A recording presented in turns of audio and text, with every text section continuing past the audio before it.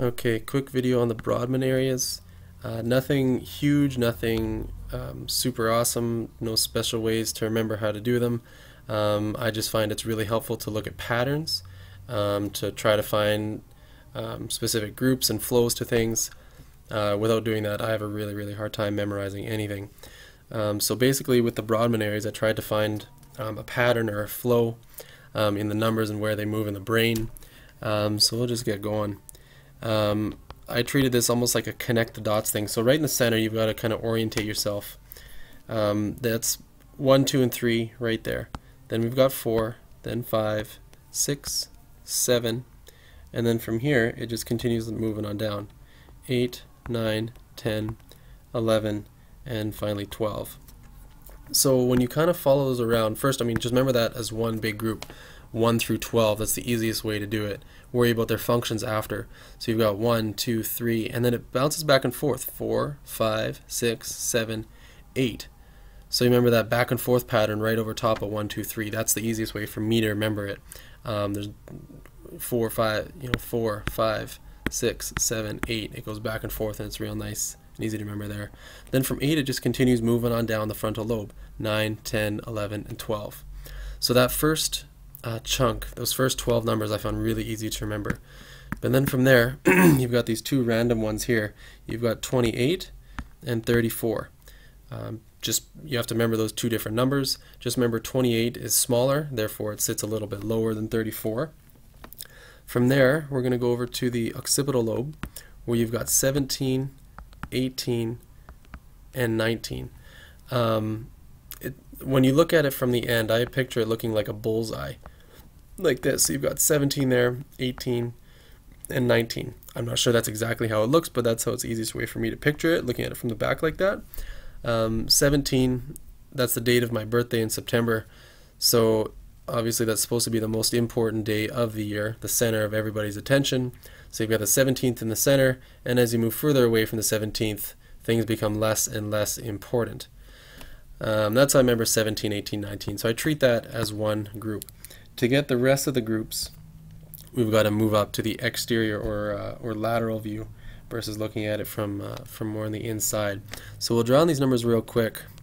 1, 2, 3, and then we've got 4. Remember, it just bounces back and forth. 5, 6. I want to make sure 6 was in there. And then we've got 7, 8. So remember, again, we've got the little bit of flow. Actually, we'll show you after. And then this side, it only goes 9. 10 is kind of this whole area, so we'll just leave 1 right in the middle. And then we've got 11. 12 is excluded here. So again, we've got that same bouncing back and forth pattern. 1, 2, 3, 4, 5, 6, 7, 8, and then continuing 9, 10, 11. Real easy to remember those.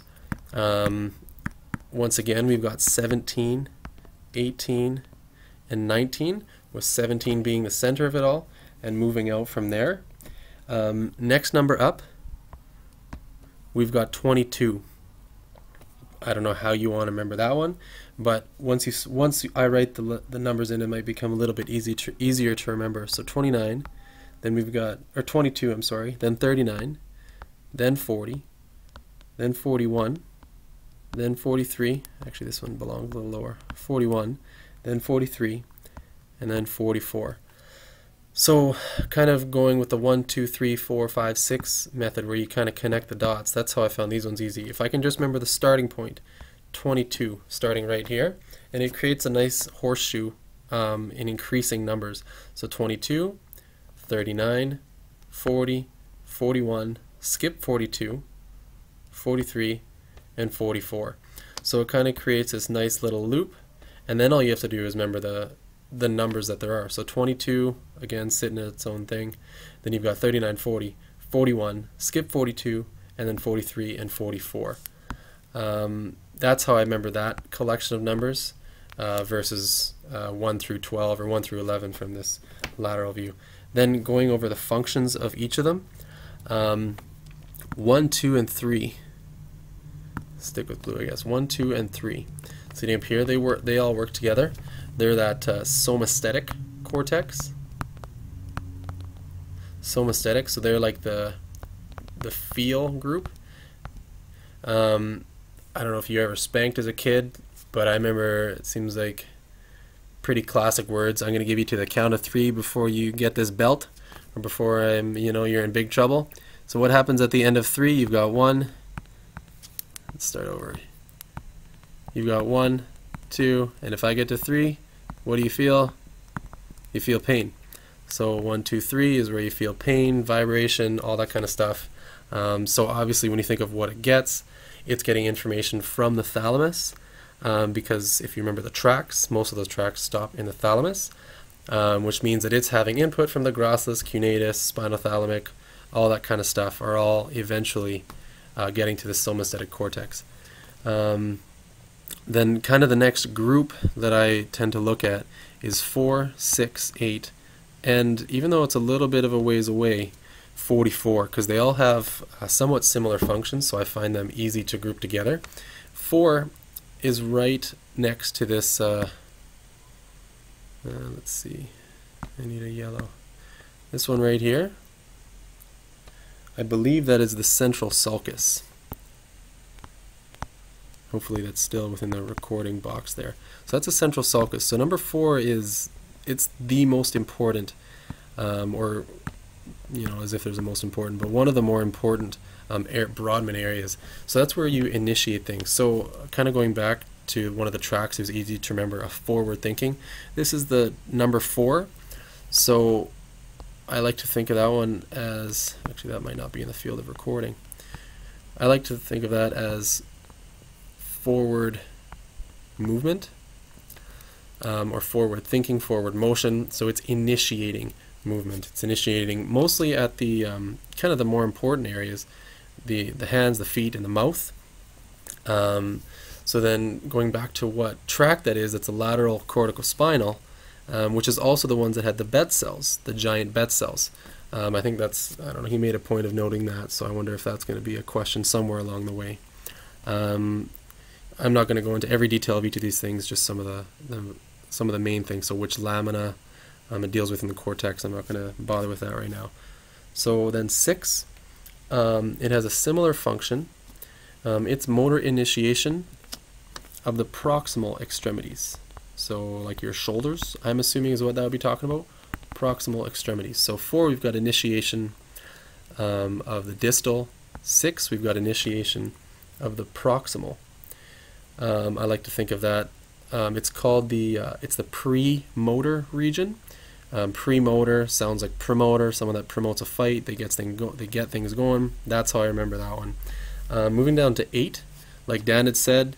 I don't know if any of you had thought of it before that, but when you take an 8 and you flip it on its side, it looks like a set of glasses or eyes, because this is initiating a whole bunch of the motor movements of the eyes.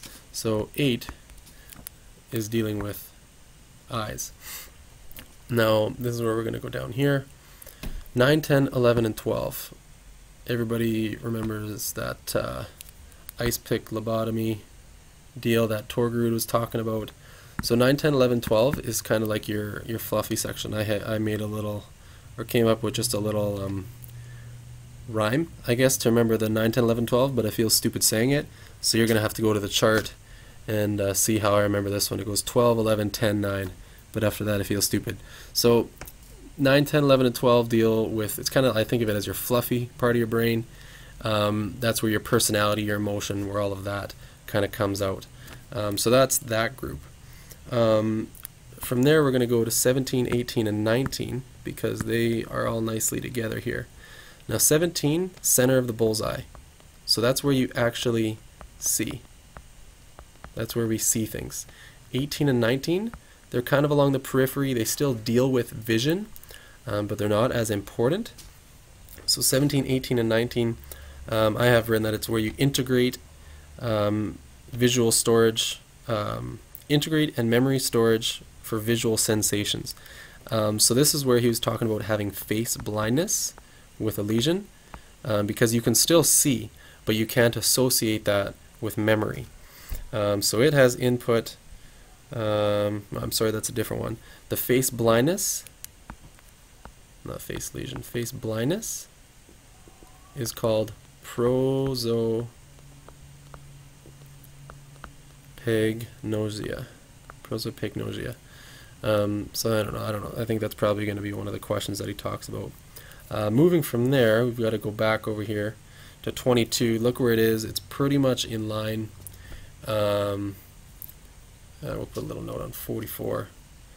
Or we'll do that after, actually. So 22 is right at about the level of your ears. So that's your hearing memory. Hearing memory. It's also called Wernicke's area. I don't have any special way to remember 22 as Wernicke's area. I'm still working on that one a little bit. But that's, so 22, right in line with your ears, hearing memory function. Not necessarily where we hear, but hearing memory.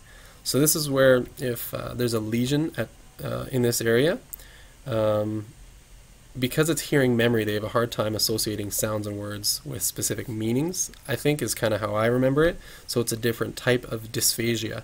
So they can still speak and pronounce just fine, but their sentences don't make sense because even though they know how to say words, they don't necessarily have the meaning connected with it. That's how I have it remembered in my head. 22, we'll talk about 41 as well. Now look at the proximity here. 22 and 41 are real close. They're associated together in his notebook. 41 is actually where we hear. So here, here. It's also known, it's got this other name, Heschel's gyrus. Some of these names I'm having a hard time remembering exactly which one they're associated with. So 41 and 22 are associated with each other. 22 is the hearing memory. 41 is the actual hearing portion. That's where things are actually going on. Now going back to here, 28 and 34 deals with olfaction or smell, which makes a little bit of sense because they're not only fairly close to where the nose would be, right in here, maybe a little bit lower. Nose would be somewhere down in here. So they're fairly close to that area. But they're more medial. Your nose is in the middle of your face. These are more medial in the brain. They're not on the outside over here. They're more in this medial view. So 28 and 34 both deal with olfaction. I think the big thing there is that information from the nose, smell, the sense of smell, doesn't go to the thalamus first. It goes directly from that olfaction bulb to these areas. They have two different names. 28 is the parahippocampal, and 34 is the uncus. Sounds like uncle, probably someone I'm going to have a little respect for. Maybe they're above me. So therefore, when I look at it here, I can remember uncus is on top, and then parahippocampal. Hippos, pretty stinky. Maybe you can associate that somehow. That seems to help me a little bit. From those ones, we'll go to this group up here, 5, 7, 39, and 40. Those are all kind of mixed together in his notes.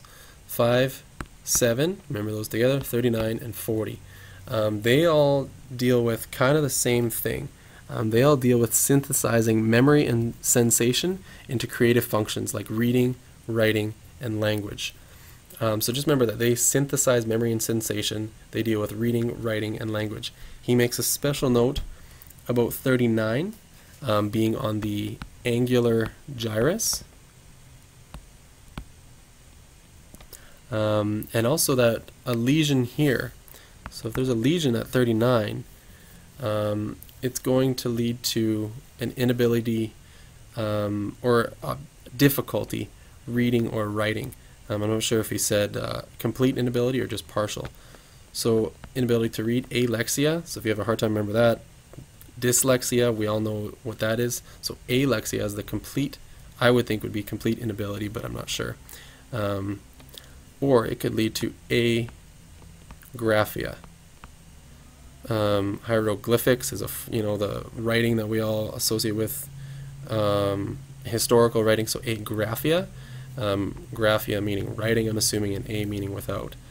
So that's 5, 7, 39, and 40 all kind of associated together, which leaves one last one right here, 43, and look at that, it's at the bottom of this central gyrus, which looks a little bit like a tongue.